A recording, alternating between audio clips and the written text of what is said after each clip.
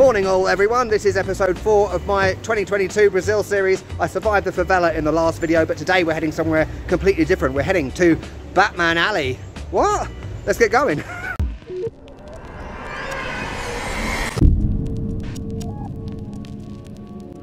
Happy Saturday. I'm at Luz Station, right in the centre of São Paulo. I've got another 4 minutes to wait. Next station, República.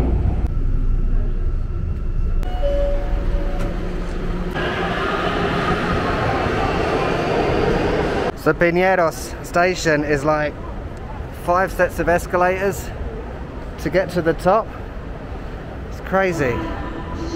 Pão de queijo down there. And here we are, Pinheiros.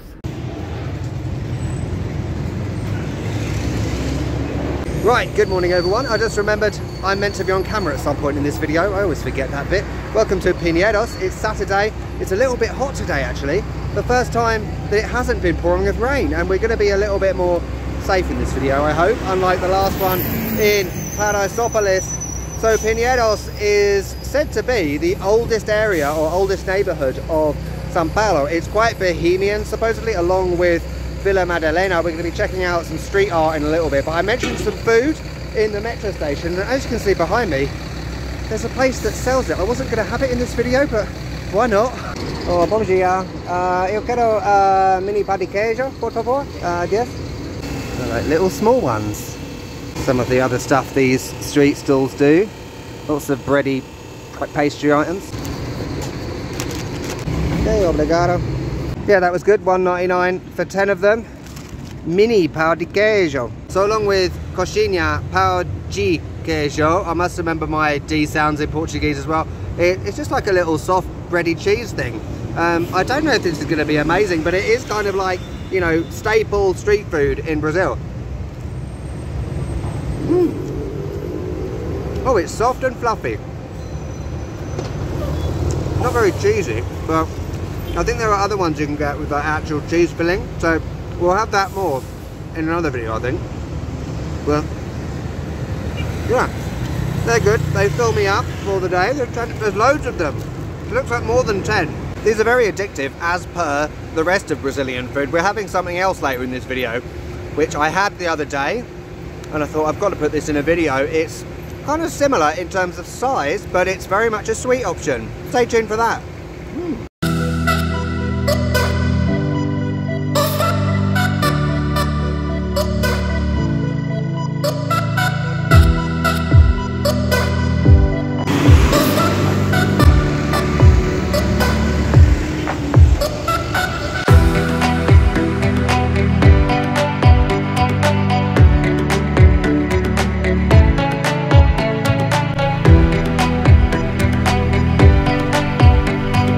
Just from walking from Pinheiros metro station, Pinheiros definitely feels slightly more residential, I guess I would say, and it's definitely less sketchy, or it doesn't have that sketchy feel that say Centro has. I really like all the colourful houses down here. Like, you've got this lovely sort of metallic purple. It might not look like that on camera, but it is. And there's a nice little house up there that's got a nice little front garden, and it's all very quaint. Okay, I've got to go up that way, but first I've just spotted a market. You know what, it kind of feels like, weirdly, like Camden in London, like, because you've got street art and you've got markets and, you know, street food, things like that. Let's check it out.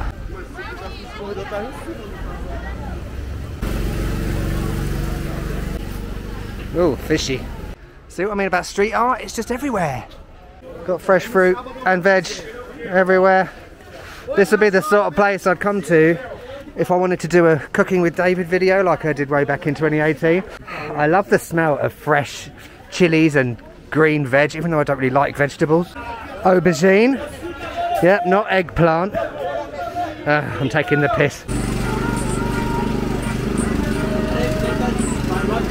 I love how you kind of have to look at this street art in a bit of detail to understand what's going on. There's an octopus in the sea, drinking beer, but not just any old octopus, DJ Octopus. It's bonkers. You've even got whole buildings daubed in extravagant, detailed street art, but what we're looking for is behind us. It's Batman Alley.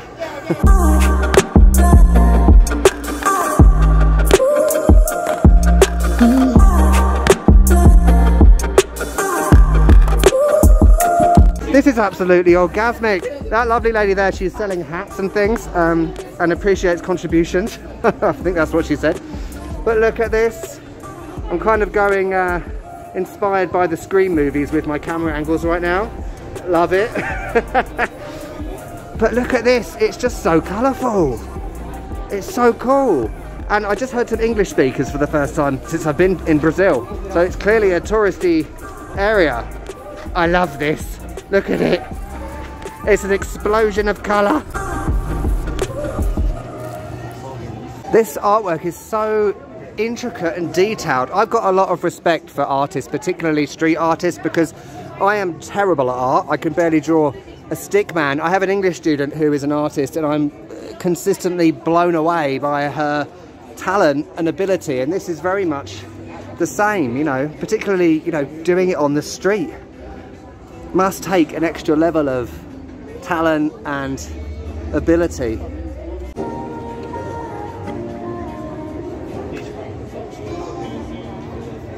Well, I'm right up against a wall, so you have to bear with me.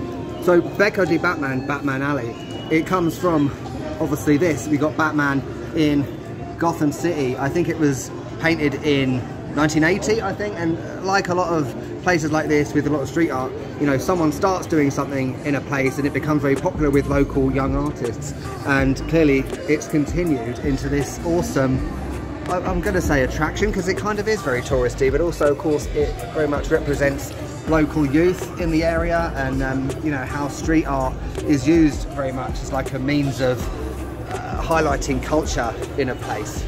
That's so cool, look at it. Let's take a real close look at the Batman one on the wall. Daily Gotham City, with the bat signal up the top there, right at the top of the screen, with Batman in the middle, standing on, I guess, on a ledge on the edge of a building, with the cityscape behind him.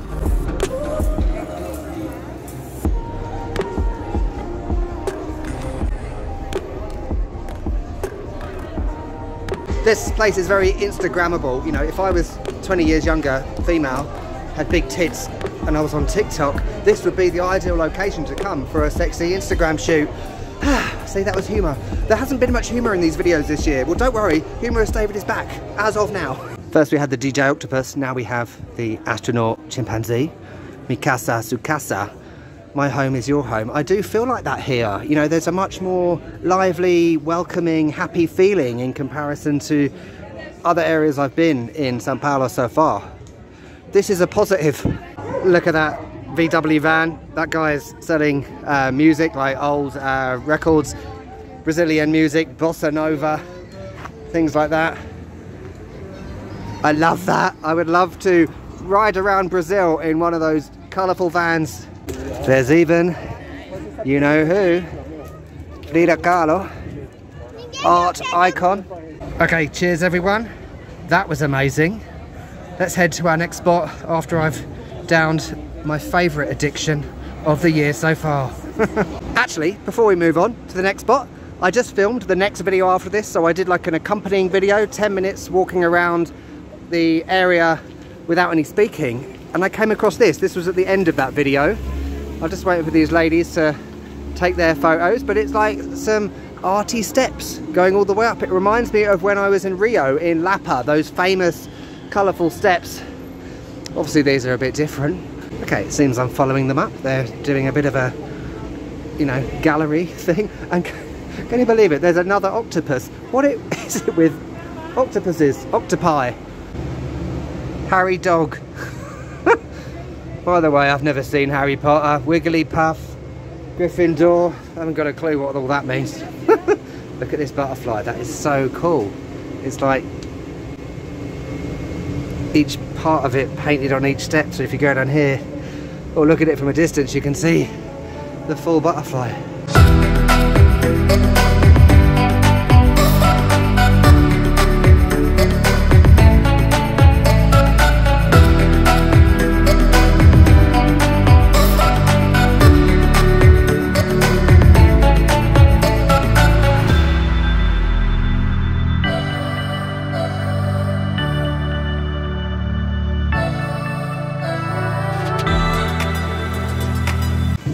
I've left that area, the bohemian area. What does bohemian even mean?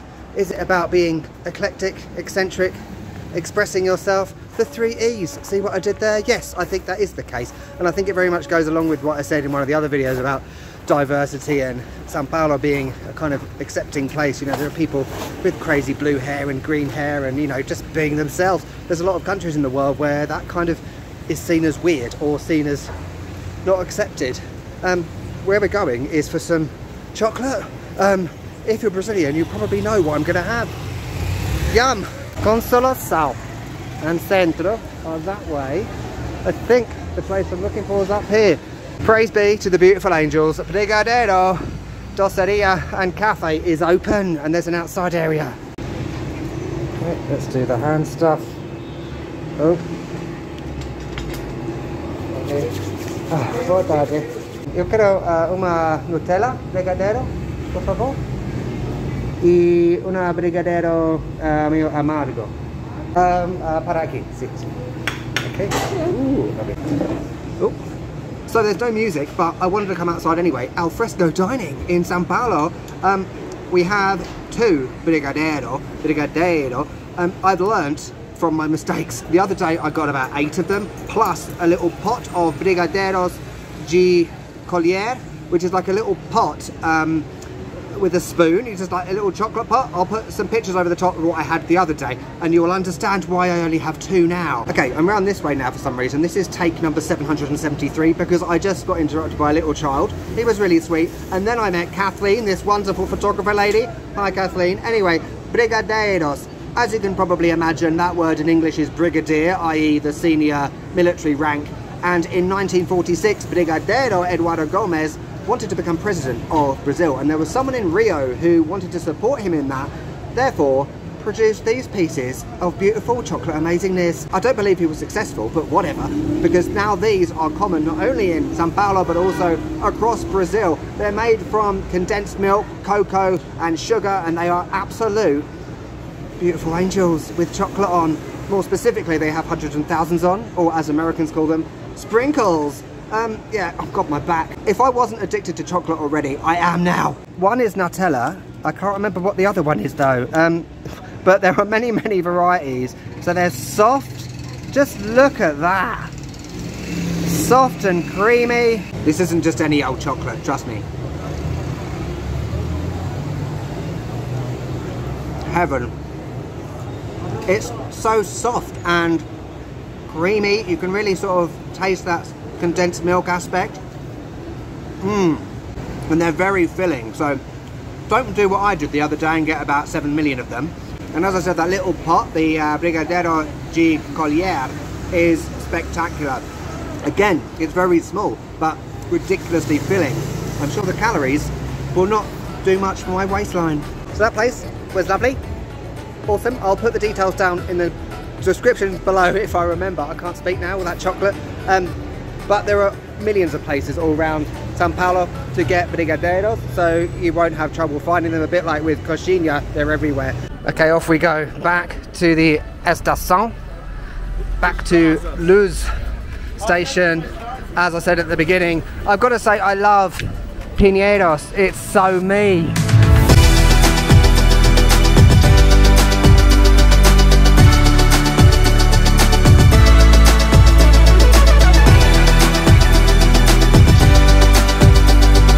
Okay, I'm out of the station. For the last part of this video, I wanted to check out Luz train station because it's got an interesting history. You can see a big clock tower up there. It was actually built in Scotland, in Glasgow, and it was disassembled in Glasgow, sent to Brazil and reassembled. And it's very much kind of a remnant of the glory days of coffee, you know. It was very much the iconic central hub really of São Paulo back in the day. Nowadays, I've got to admit, it's a sketchy area. I've got to be a bit careful around here, to be honest with you. You know, there's guys going through bins, guys looking at me filming, but whatever. Let's check it out. Let's go inside. Oh wow. Oh, this is so cool. It does very much feel like an English or UK train station. It feels like Liverpool Street or Waterloo, you know, with that kind of shape up there, and the bridges over the top, the platform in the middle. Train geeks will probably have an orgasm by seeing this. Obviously, you know, a station like this built in the UK, hello colonialism, you know, as well as the whole Portuguese aspect. Of course, we've touched on many British aspects in Brazil as well, and there's a reason I'm here, because the next video is very much connected to the UK.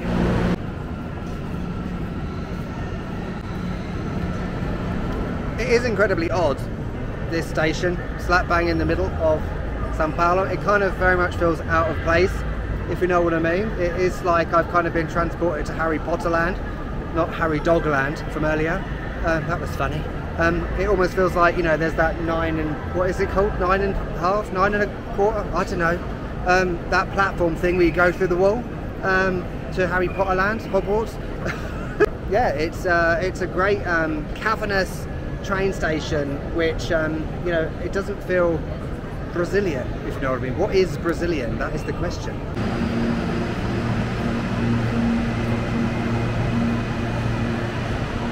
The entrance area, as you can see, it's quite posh, with these pillars, the big chandelier kind of thing up the top,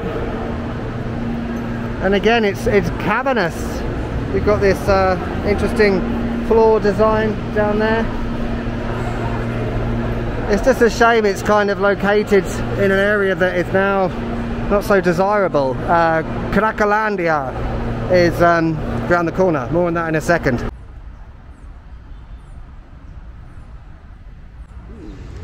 So we're ending this video in Parque de Luz. It's next to the train station, and I mentioned Cracolândia. You can probably guess from the name of that around what goes on there. There are a lot of people living there, addicted to crack basically. And I've read some interesting stories, particularly about a woman who came to São Paulo for, you know, greater opportunities, things like that, in a bigger city. She wanted to be a model, and she's absolutely beautiful, but for whatever reason she's ended up living there on crack. I'm not being judgmental at all, because the area I'm living in, Central, is very much like that. It's something I see every day, those sorts of people, and it would be very hypocritical of me to judge, because, you know, for those of you that have followed me for a long time, you might be aware of this. I have always said that I left the UK 6 years ago to travel, or to quit the life expected of me. But that was a lie. I left the UK 6 years ago because I was effectively a high-functioning cocaine addict for 7 years. So I'm talking from some experience. I'm not saying that someone from that area is in the same position that I was, because clearly not. I was in a position where I could leave and could effectively save my life by getting out of that situation, but not everyone has that luxury. And, you know, I'm well of the view that addiction is not a choice, it's a disease. You know, there is the physical habit that you have, and that's something that I have overcame effectively. You know, I have that ability to say, no, I'm not going to do it. But the psychological habit is always there. It's always up there. If there was cocaine in front of me right now, would I do it? Yes, without a doubt. There is no question that I would do it. But I'm lucky that I was in a position that I could get out of that by leaving. That might be the, you know, the coward's way out of running away, but it worked for me. You know, so what I'm saying is, basically, I'm not trying to be preachy about, you know, like an after-school special in the 1990s about just say no. Or was it the 80s? What I'm saying is that if you come to a place like São Paulo, and particularly areas like this around the train station, you know, don't look at these people as if they're the scum of the earth, because a drug addict is not the scum of the earth. Of course, some people are, but on the whole, they're not. They're just regular people, like the woman I mentioned who wants to be a model and came to this city for great opportunities. That's all she wanted, but for whatever reason, that's the position she ended up in. So that's that. I don't mean to leave this on a somber note. It was quite a funny video, but it's something I wanted to cover. So thanks for watching. Next up, we are going to another place involving trains. That's becoming a common theme throughout these videos, right? But this one is epic. I'll see you in the next video. Don't forget to subscribe, like, let me know your thoughts on that's what I've just talked about, and yeah, that's it. Thanks for watching. Catch you later.